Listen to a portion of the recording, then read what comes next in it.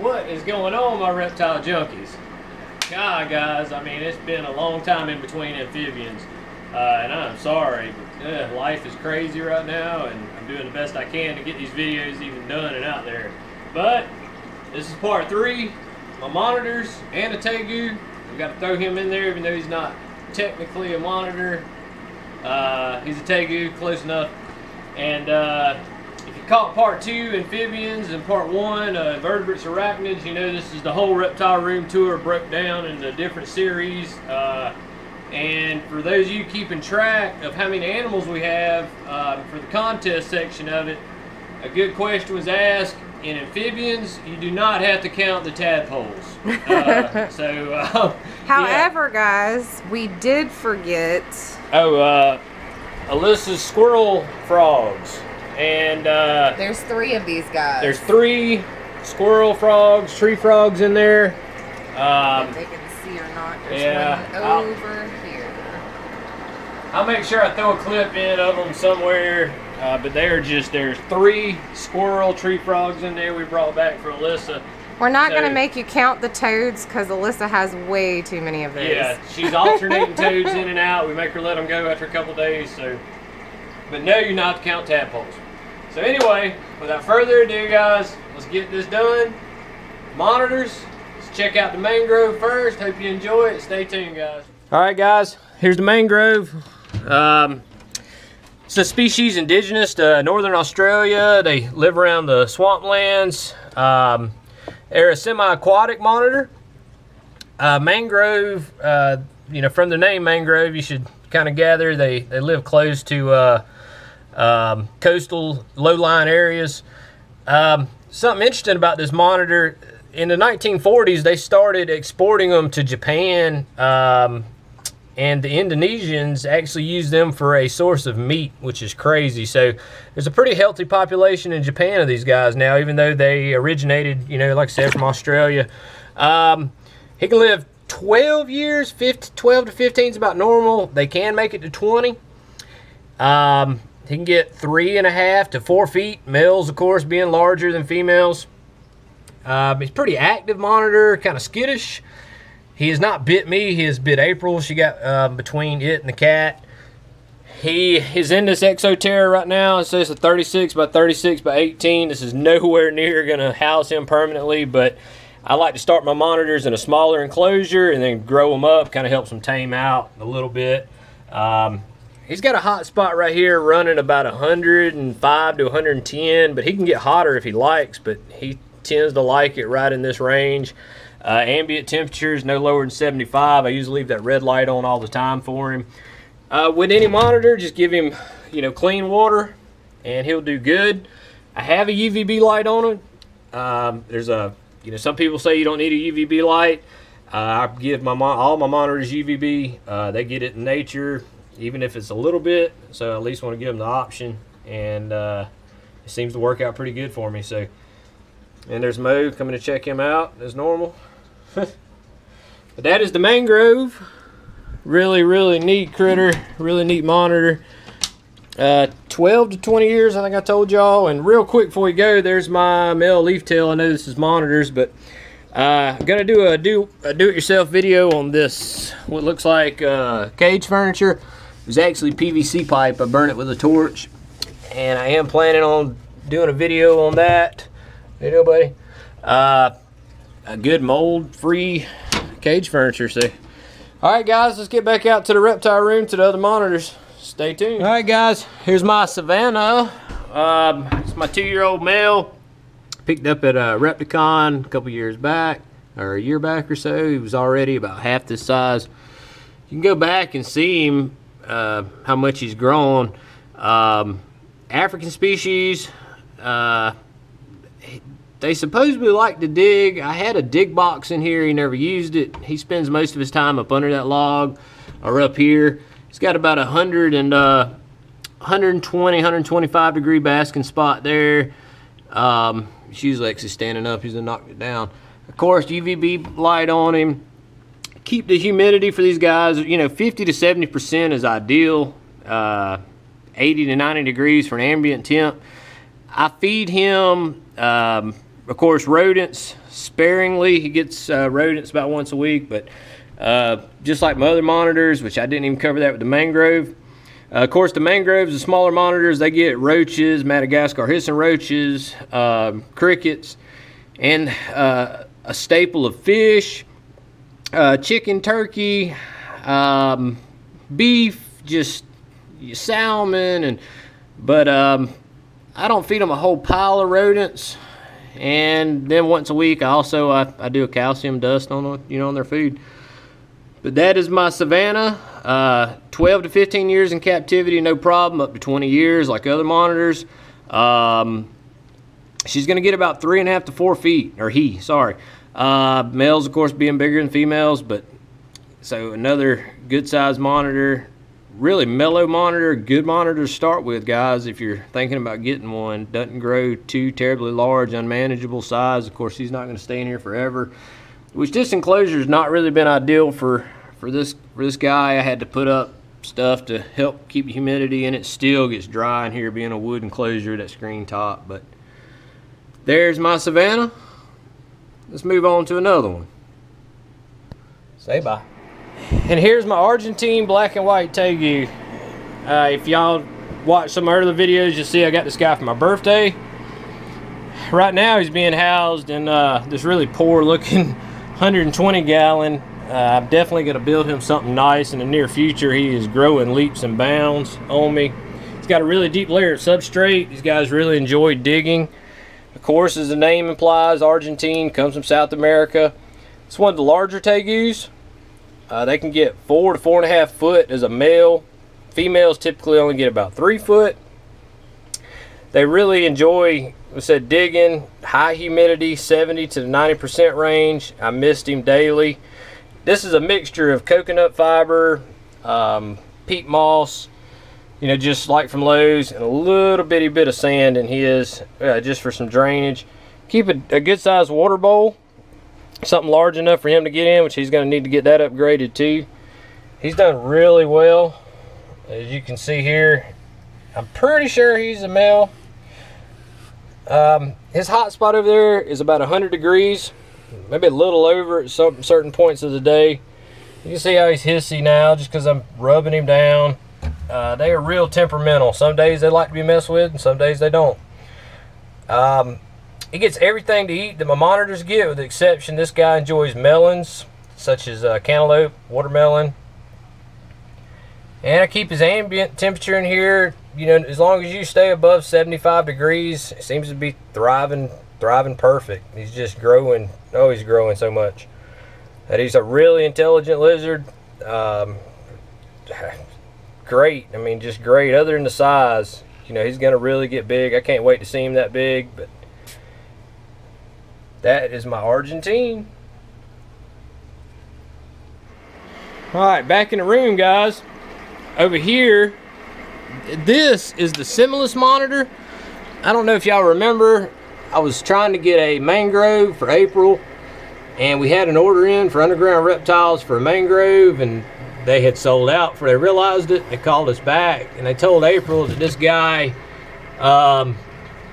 is similar in temperament to the mangrove, which is nowhere near true. And they had also said that it's not like a Timmer monitor, which it really is, other than being dark colored. And if y'all watched the earlier video, it is a little bit more not as skittish as the Timmer, but it's still classified in the Timmer family. It's still a dwarf monitor. Found Australia. Also found on the island of Timor, just like the Timor monitor. I normally got a pretty good sized piece of cork bark in there with him, but you wouldn't be able to see him if I had it in there, so I pulled it out for the video. But just a good sized water dish, plenty of stuff to climb on. He's got a hot spot of about 110, seems to do fine there. And of course, with everything else in here, it doesn't get no lower than 78 in this room at night. He's really thriving. But he's really shy still. He's been eating really well. That is the Simulus spotted tree monitor, also called, and that is the Simulus. It is Varanus Simulus. They like, you know, decent humidity. I just misted his enclosure. There again, good sized water bowl. He'll soak, and they do enjoy to dig from time to time. I'll get his cork bark back in there. He's been a good look at, but he's still jumpy. This fan, just like the Timbers, and y'all have seen the Timbers in other videos. There's one back there. Let's see if I can get him up. Where you at, bud? Oh, that's the bigger of the two. And you can tell I keep it, and there's the other one right there. I keep it damp, but I let it dry out in between. Plenty of stuff for these guys to climb on, because they're also, you know, pretty much a boreal monitor, another dwarf monitor, Island of Timor. And they enjoy, sometimes they get up under the water bowl, or, you know, sometimes I'll find them just buried up in the substrate. They tend to enjoy that.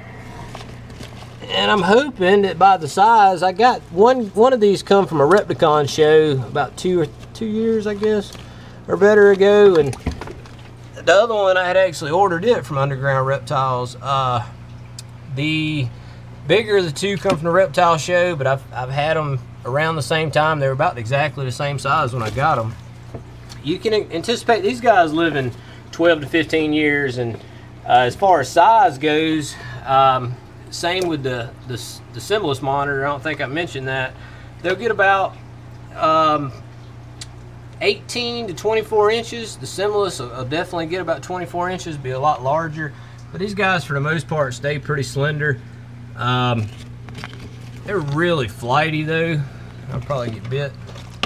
This one's a lot more chill than the other one as far as being able to touch it. Now that little deal right there's a demon seed. He'll light you up if you grab him. So just a good sized water bowl is they'll swim just like you see that one doing. This thing is just getting away. But it's really important, guys. You got to change the water out of your monitors at least every day, because they get all that crap in there. And clean water is very important with a monitor. With, you know, any reptile, of course, but much more so, you know, with a monitor. 100 to 110 degree hot spot in here, which is, you know, about right in here. It stays you know, 100, 105 degrees. I've never seen them get up. They will get up. Sometimes you see them upside down on there, but and keep the ambient same, you know, no lower than 75 to 80, and you'll do, you know, you'll do fine with them. Really neat species. Another dwarf monitor. You go, so let me hold you. All right, let's go check out, last but not least, Mr. Poseidon. Stay tuned, guys. All right, guys, last but not least, and a lot of you have seen my Asian water monitor, Poseidon, Alduin Poseidon. You guys actually named it. My buddy Uriah actually named it, and April come up with Poseidon, and which is really cool with the water. But anyway, here's Poseidon. He's chilling in his water bowl. He's gonna, maybe he'll come out and say hello. Where he spends a large amount of his time between there and there and there. He does do a little bit of digging, and I'm gonna let's just set him out so you can see him. Probably be mad at me. Asian water monitor. Of course, he comes from Asia, South Asia. It's the second largest lizard behind the Komodo dragon as far as weight goes. These guys can live 10 to 15 years as average. The longest in captivity was actually 25 years. And the largest one of these on record was actually 10.5 foot, which is crazy. He's a really big baby. He's probably hungry. I'll let him get up there so you can see him a little better. Really chill. Hey, buddy. He's grown a pile since we got him. He eats a lot. I feed him every other day. He eats salmon and turkey, and he gets rats and mice and just all kind of good stuff. Really lazy. Yeah, you look at that belly. Jeez. He's really kind of obese, guys, but his enclosure, I just completely stripped it. He's healthy. It's about 3 month mark. 4 month, I guess about 4 month mark. I spot clean when he goes to the bathroom. Most of the time it's in his water bowl when he goes. And of course I have a drain built in. You can go back to when I built this enclosure for him. I kind of didn't do a step-by-step, but I had it broke up into pieces. But his water bowl has a drain. I use reverse osmosis water on him and all my reptiles. But yes, he is a big baby. He's never tried to bite me intentionally. But he doesn't really mind you. I guess he tolerates you, I could say. But he does seem to enjoy being around people, you know, time to time. He's a big lazy lug. He has a hot spot up there of about 125 to 130 range. He can go up here to his heat, which is a pig blanket. It stays about 85 degrees on the top of that pig blanket. It's just supplemental heat. And then if it is going to drop below 70 degrees, I'll turn on his red light over his water bowl, and because that's pretty much his daily. He comes down there, goes in his water bowl, chills out for a while, and goes back up. There he goes. There he goes. And his graceful self that he is. Poseidon has really done great. But guys, really think about it if you're wanting to think about getting something like this. This is not his permanent enclosure. The Tegu will probably end up in here, and I'm gonna try to enclose my back deck. And like a sunroom. Half of it's gonna be for him. Right now, this enclosure is an 8 foot by 4 foot by 6 foot off the stand. On the stand, this is almost 7 foot, which is actually all built in, so you're not, of course, gonna take it off the stand, but you know what I mean. He eats a pile though, and I use a product called F10, and I bought just a small bottle to try it. I've had this bottle, what, 3 months probably. Yeah. And you do like 2.5 milliliters of it in one of these 32-ounce spray bottles. And anytime he has an accident, I spray it down with a little F10, wipe it down real good, and then hose it off with my mister real good, and then wipe it again. It's a really good cleanup, and the substrate should last you with spot cleaning and everything else, like I said, about 3 to 4 months, and then you have to strip it down.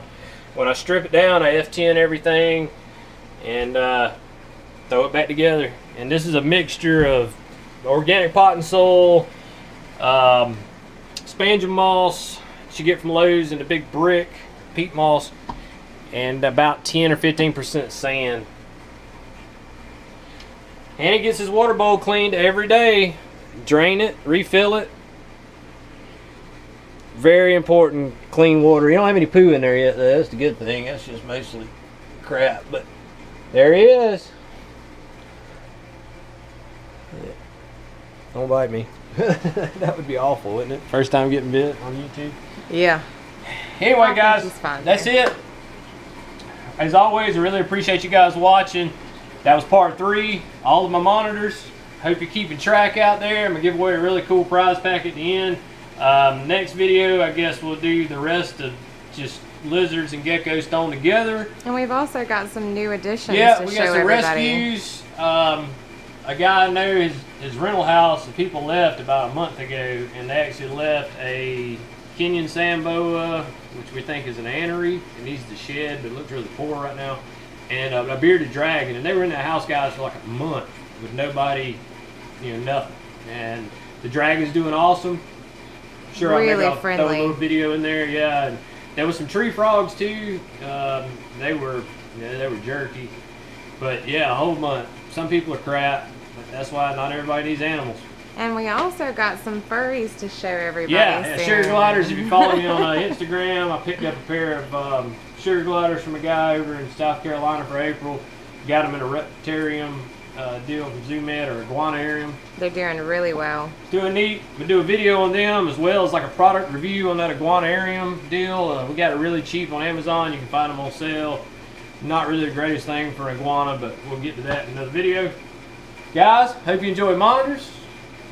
Might be long, I don't know, once I get it all compressed together. Hope not. But as always, any questions, leave them below for me. I'll do my best to answer them or direct you somebody that can. Almost at 2,000. Insane, guys. Blown away. Humbled. Really appreciate y'all watching. Hope y'all enjoy it. We'll catch you next time.